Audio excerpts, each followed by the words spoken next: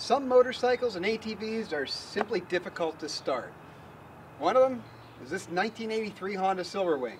This is a fully charged lead acid battery, and this is what it sounds like to crank it over.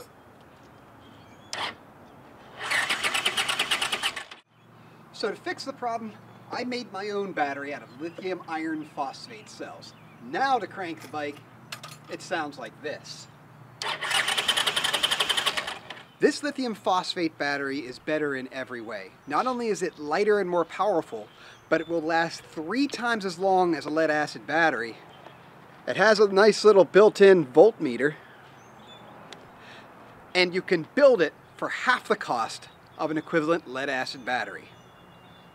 I'm Alex Grieve, and welcome to Higher Voltage.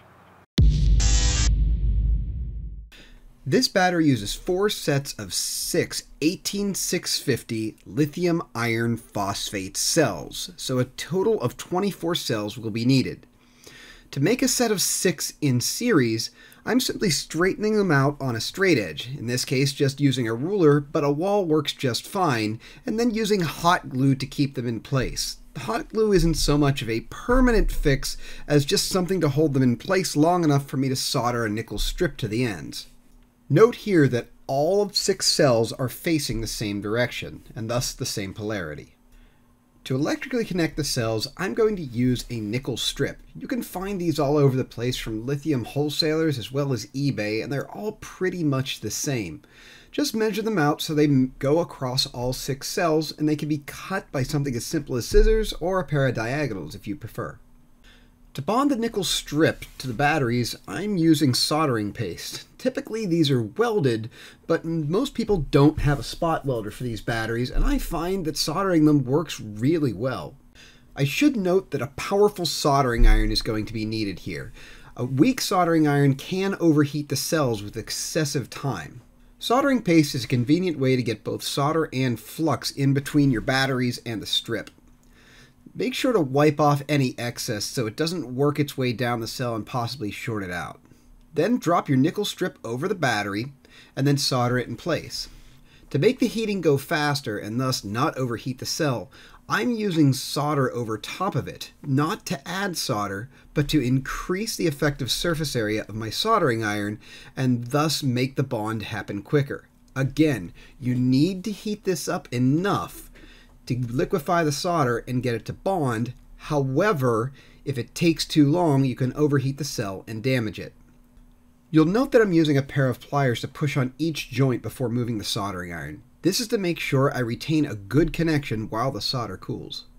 Once the nickel strip is connected to one side, simply flip the batteries over and repeat the process on the other side. Thus, all the positive leads are connected together and all the negative leads are connected together for each set of 6. Again, you're going to need 4 sets of 6 batteries like this. Again, I'm using solder paste. This is no clean. That is, it's supposed to have a very small amount of flux and thus the minimal amount of cleaning I'll have to do, although I will still need to do quite a bit of cleaning. You'll notice here that there's a bit of nickel strip hanging off the end.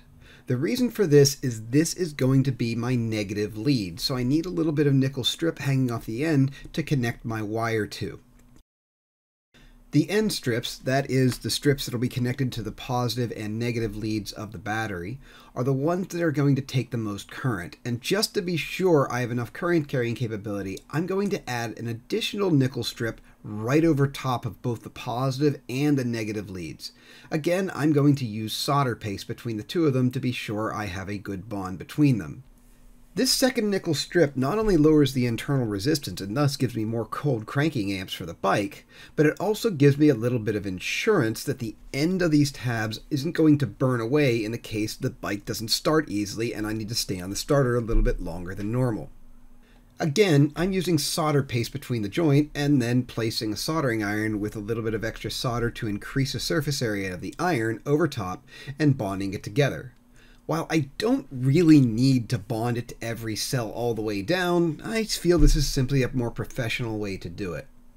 The next step is to bond my 4 sets of 6 cells together into one solid unit. In order to do this, I'm going to start by hot gluing them together to make a brick. You'll notice that I alternate top to bottom between the batteries. That is, the positive on one side faces up, then the next set, the negative faces up, then positive, then negative, and alternate. Alternating the packs, one up, one down, allows me to connect the packs in series to make a 12.8 volt battery. Now I'll need to electrically connect these batteries in series. Again, I'm using solder paste and nickel strips. You'll note the nickel strips are cut just barely long enough to cover 2 batteries. I'm going to use 2 of these on each end of the cell pack to be sure I can deliver enough current to crank over my motorcycle. You'll note here that I'm not bridging the middle set of cells, but the outer 2 sets of cells. The middle set will be bridged on the other side.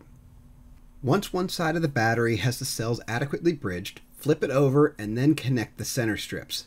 Be very careful here. You do not want to accidentally touch the cells on either side of these, as this will create a massive short and can damage your strips, tools, or even the battery. Again, I'm using 2 strips on either end of the battery to be sure I have enough current carrying capability to crank a motorcycle. The technique here is the same as all of the other nickel strips. Heat up the area as fast as possible, then hold it in place with a metal tool and remove the soldering iron after everything is liquefied and bonded. While not explicitly required, it's always a good idea to use a BMS, or a battery management system.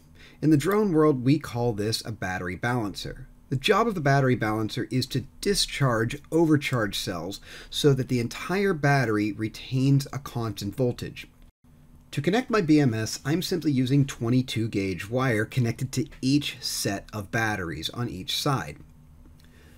The negative lead, that is my black lead, is going to go to B- on my battery balancer. You'll see that I'm adding tape here, and then I'm labeling them with each place the wires will go. The red wire, that is my positive lead, goes to B+, or in this case, on this BMS system, it's called B4. The black is B-, or B0. The other side of the pack only gets 2 wires. These go to B1 and B3. When doing this, use caution to be sure your wires don't touch someplace that they're not supposed to and cause the short, because at this point, this battery is live and capable of a very, very high current. Before moving on, I want to clean up all of the flux residue off of the battery leads. Flux is corrosive and can lead to premature failure of the battery. To do this, I'm simply using spray-on flux cleaner and a toothbrush, and then I'll simply dab it off with a paper towel when it's done. This battery is going to get one more thing, a voltmeter.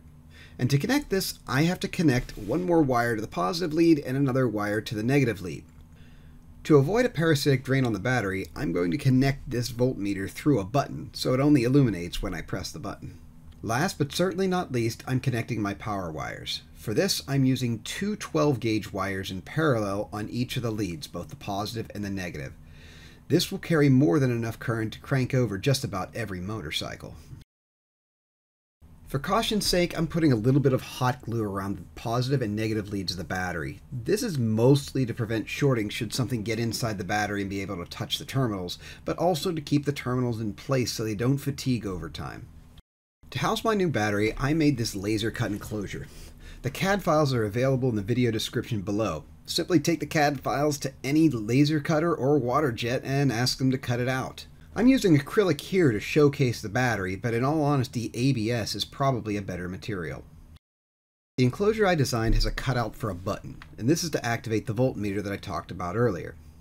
The positive lead from the battery goes to one end of the button, and then the positive lead of the voltmeter goes to the other lead of the button, so that when the button is pressed, power is transferred from the positive lead into the voltmeter, thus displaying the battery's voltage. I found this voltmeter on eBay for $3. Now I can go ahead and wire up my BMS system. To hold it in place, I simply electrical taped it to the battery case itself so it wouldn't move when I'm soldering. Be very careful when soldering this together. Remember that each of these leads is hot, and if you short out a lead, thus touch 2 pads together, you're going to create a short which can damage your soldering iron, the BMS, or the wires. The negative lead of the battery goes to B- or B0 depending on which BMS system you have. Then each set of batteries in sequence goes 1 through 4 all the way up to the positive lead going to B4 or B+. Again, be very careful here not to short out the board when soldering, as this will cause a short that could damage your system. While at the beginning I was attempting to put the wire through the hole and then solder it in place, I found it much easier to pre-tin the pad, then heat it up and drop the wire through the hole while the solder was liquefied. A little bit of hot glue over the leads of the BMS provides both strain relief and electrical insulation. Before installing my ring terminals, I'm going to glue the top on the battery to have a better idea of where these ring terminals will actually sit. I don't want the power leads of the battery to be too long, so I'm going to cut them approximately 1 inch longer than where they come out of the battery. Then I strip off about 1/2 inch and install my ring terminal. Rather than crimping it in place, it's a much better connection to solder it in place. Most ring terminals are tin plated and thus they accept solder relatively easily. Just heat it up as much as you need. Unlike the batteries inside, you can heat up a ring terminal more than hot enough. Then, just to be sure I don't get a short, I add a little bit of heat shrink tubing. Before sealing up my battery, I'll need to put my voltmeter somewhere I can see it. And because this is clear acrylic, I can simply glue it up against the window. The lower plate of the battery is installed with a tab facing the inside of the battery. The faceplate with the button that activates the voltmeter is going to be placed between these two plates. You can see that it has a tab and a cutout to mate with the tab and cutout that are already on the battery. And that's it. A high-power, high-performance power sports battery for less than the cost of a lead-acid battery. I'm Alex Grieve, and this has been another episode of Higher Voltage.